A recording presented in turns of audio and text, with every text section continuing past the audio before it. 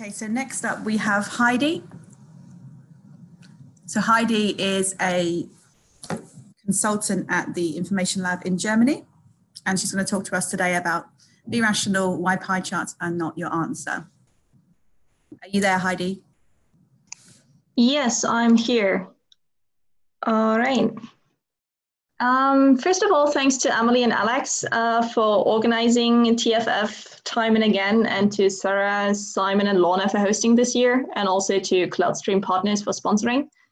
If any of you should have any questions during my session, feel free to ask them using the Q&A function, and I will try and get to them at the end of my session. If I should not have time for that, feel free to reach out via Twitter, LinkedIn, Instagram, if you like, and I will show you my contact details again at the end of my session. All right, so pies. What is it about pies that makes us abandon all rationale? Well, first of all, pi is an irrational number, so that might have something to do with it, or not. Either way, pies may be delicious and a not so secret passion for many, or not such a small number of dessert enthusiasts. But does that mean we have to use them as a chart type? Pi, the mathematical number, has an infinite number of ever-changing decimal places. It is said that at some point, the decimal places of pi, when converted to ASCII characters, will tell you your whole life story, the secrets of Area 51, and even the ending of Game of Thrones. But does that make pi the answer to life, the universe, and everything? No, because that's 42. And 42, other than pi, isn't irrational at all. So why would you be? Why would you seek to answer a question with something as irrational as pi? Or pie charts for that matter? Maybe we should talk about that. Maybe we should have a talk about what it means to be rational, why pi and pie charts are not your answer. When teaching how to create pie charts in my Tableau Fundamentals workshop, I always tell my participants that pies aren't exactly best practice, and I receive varying levels of outrage at that statement. Users say, but people want to see them, but they're so easy to read, but I love them. And yes, it is true that pie charts do have certain strengths. They display a part-to-whole relationship in a very obvious way, but they also have weaknesses. The magnitude of individual slices is not easy to judge unless it's close to 25, 50, or 75%. And even then, those are only easy to read when starting at 0, 90, 180, or 270%. So pies don't actually show anything that can't easily be shown in a bar chart as well. Let's take a look at an example. So here we can see a pie with 6 slices. And let's take, for example, company C. It's about 25%, and that is easy to see. But at the moment, the slices are sorted alphabetically, which is not exactly best practice. You would usually probably sort them descendingly by magnitude. And then you have something like this, and it's not as easy to see how large the slices are. We can, of course, label them, but then we still have to compare with the color legend which slice belongs to which company. So we can also label the company then, but then the pie chart is almost completely redundant, because of course it does give us an indication of how large the slices are, but to get any real information out of this, we are going to read the labels, and we have to read them clockwise in a circular way. So it would be much easier to just use a table instead. It contains the same amount of information and is much easier to read. Or we could use a bar chart, which is much easier to see because the human eye is better at perceiving length than angles or areas.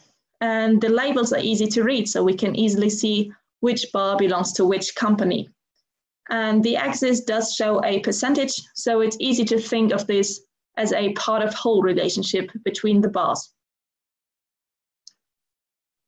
William S. Cleveland said, "When a graph is made, quantitative and categorical information is encoded by a display method.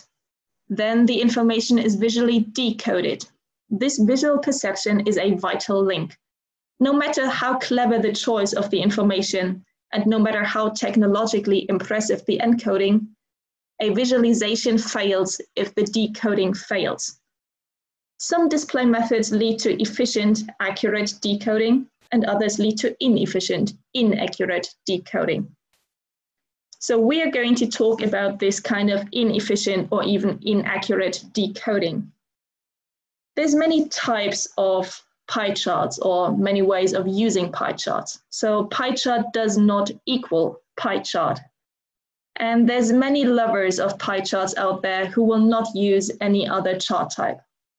While I do not exactly understand that, I do respect that. And I would like to help at least avoid the worst mistakes you can make. So let's talk about worst practice. Something like this pie was one of my first projects I did for the information lab. Now you can see that it's far too colorful and has far too many slices, but that's not the bad thing about it. So let's look at what we're seeing. The legend gives us a number of providers, and we can see that in the legend they are sorted alphabetically. But the biggest share, the dark blue one, is at the very end of the pie chart, even though it is at the very beginning of the legend. So let's label this. And we can see that there are negative figures in here. I was working on this project with my dear colleague Helmut, and I will never forget what he said when we saw this. He said, if you take a slice out of this pie, it gets bigger. Now, while this may be a dream pie, something that gets bigger even though you eat it, that's all it is, a dream. It does not depict reality, and it completely distorts the picture. This is not a part to whole use case where you should use a pie chart. So what we did was we created a bar chart instead, and the client was pretty happy with that. So bottom line, do not ever use negative figures in a pie chart. Another example. This pie looks at what types of cancer women are most likely to develop. And it looks as though about 35% of all women are going to develop breast cancer at some point in their life. But is that really what this pie says? Let's take a look at the labels. And no, this actually says that 1 in 8 women will develop breast cancer. And while that is still a lot, it's not 36%. So I have seen this one called a Gestalt pie chart because the whole is greater than the sum of its parts, meaning all the slices in this pie do not add up to 100%. The issue here is that we do not have a parts to whole relationship in this pie. Each slice is part of all women, but there is no relationship between the slices. So what we should do instead is use, for example, a bar chart to show the likelihood of developing a certain type of cancer.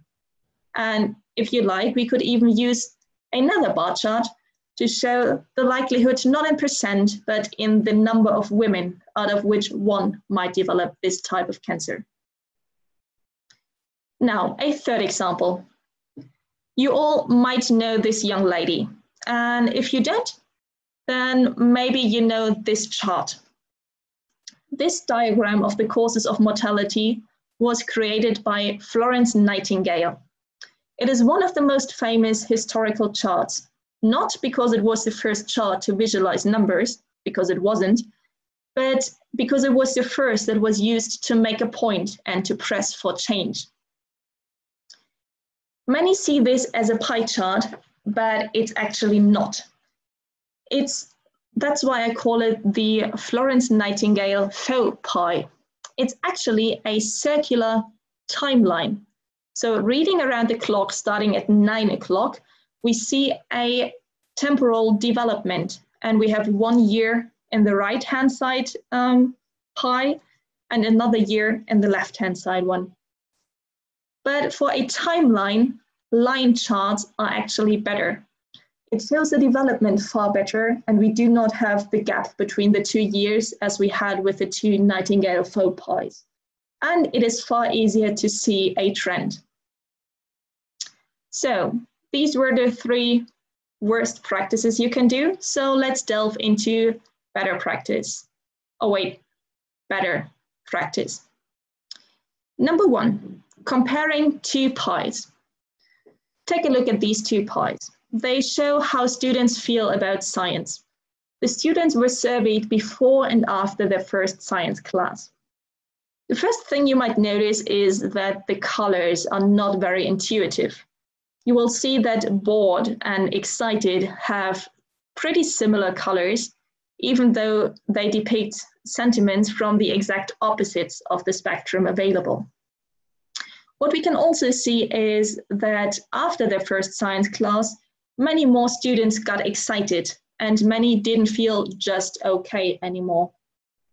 So bored and not great do look kind of the same, and it's very difficult to gauge if kind of interested changed at all because it moved its position within the pie. So let's show the numbers.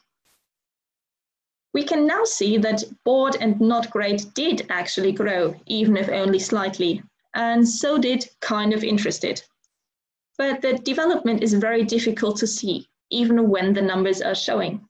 So what might be a better chart type? We could use a stacked bar chart. Now it's easier to see the amount of very positive and very negative replies. So we can see excited and bored, but it's not easy to compare the slices in the middle. So when we color it more intuitively, it's easy to compare the amount of rather positive and rather negative replies. So summing up excited and kind of interested, or not great and bored, but still not super easy. So what we could do instead is use a slope chart. This shows best the development of individual replies. And we can see that overall students are better informed after their first science class. So fewer people are only okay. Those probably just didn't know what to think about science before. And many got more excited about science, but also some, now knowing more about science, could reconfirm that they're just not that into it. Now, this is comparing 2 pies, but what do we do when we want to compare multiple pies?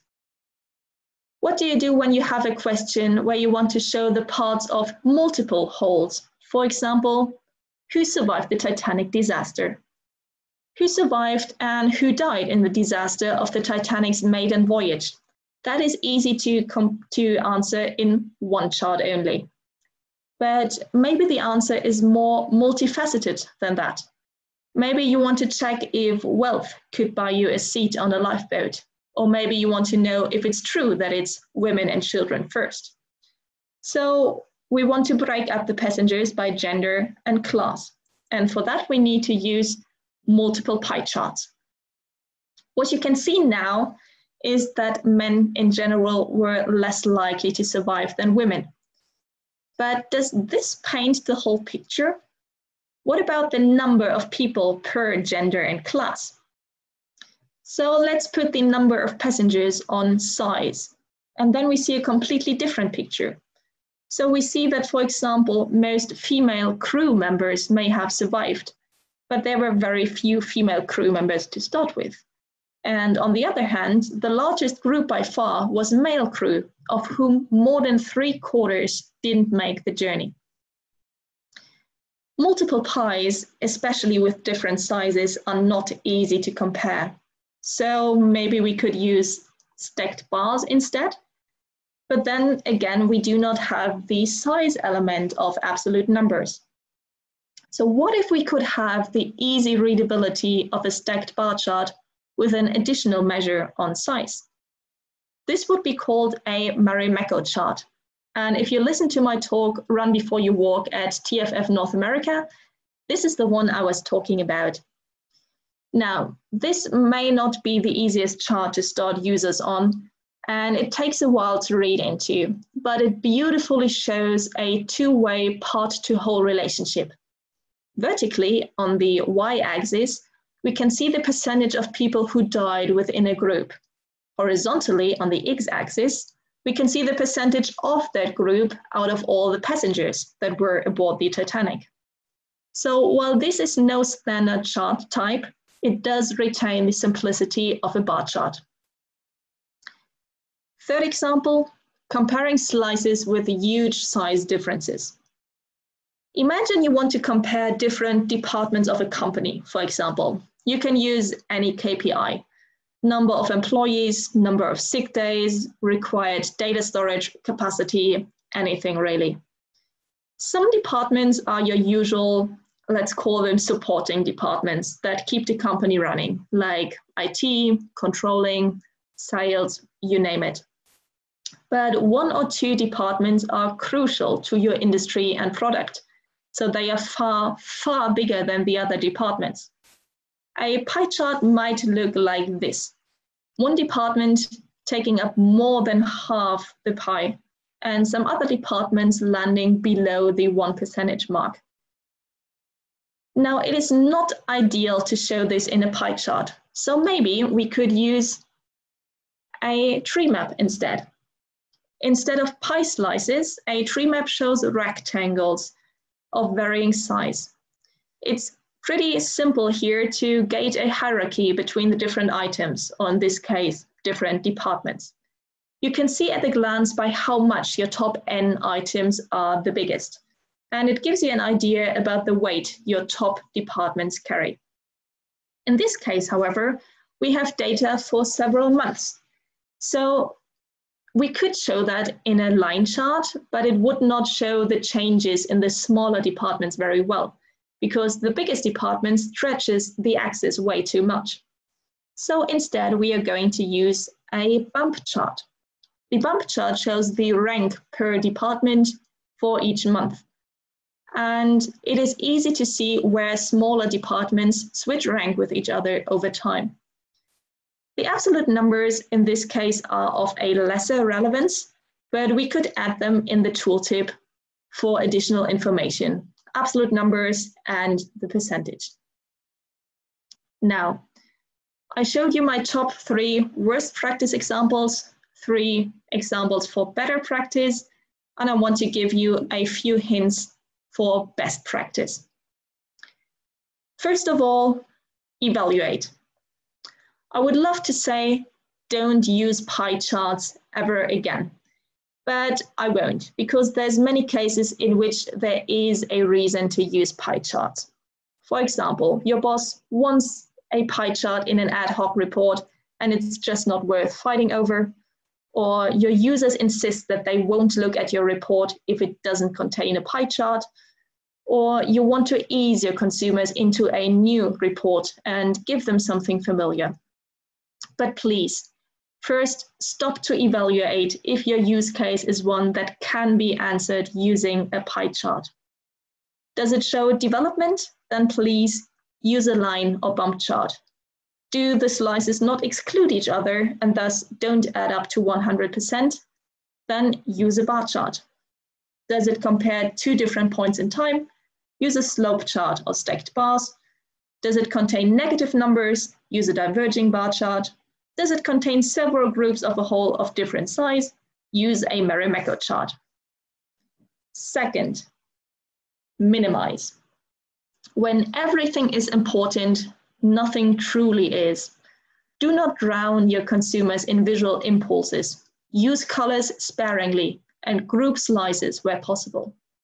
Usually only one slice is truly important. For example, it's your company against the competition. So highlight the important slice using color and show the others in grayscale.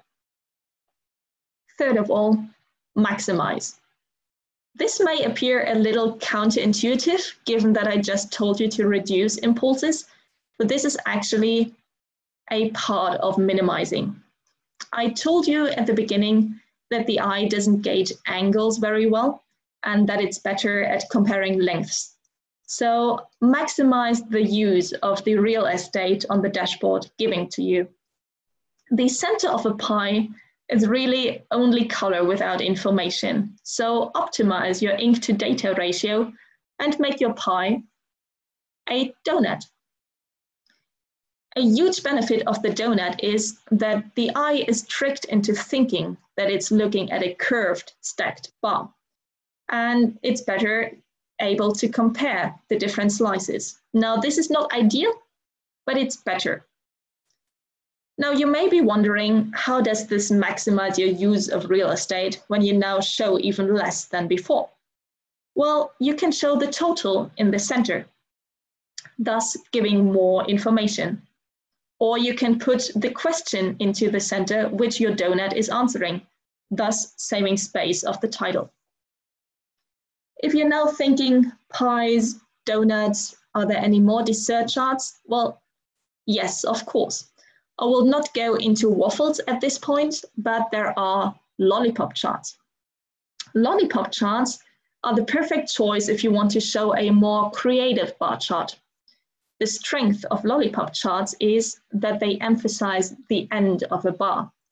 This can be especially helpful with smaller bars that would otherwise go unnoticed, like Company F in here. Fourth, obviate. Now, I just implored you to optimize your data to ink ratio like a minute ago, and now I'm telling you to show the same information twice. Your consumers may insist on a pie chart now, and their data literacy level may be so low that pies are a valid option.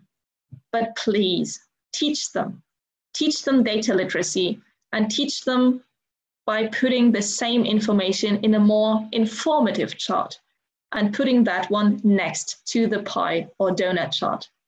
Slowly loosen your users' death grip on the pie chart and get them used to bar charts, line charts, slope and bump charts, and even Marimekko charts in time.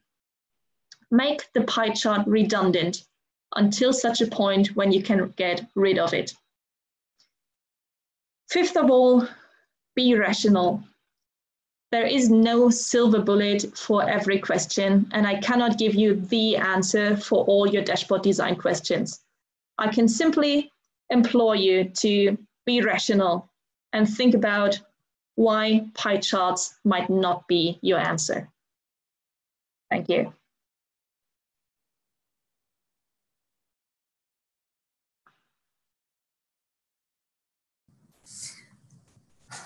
Thanks, Heidi. Next up, we have Kendra, who is going to be starting at 3:10. So we've got about 6 minutes. So yeah, we'll just take a short little break and we will get back here at 3:10.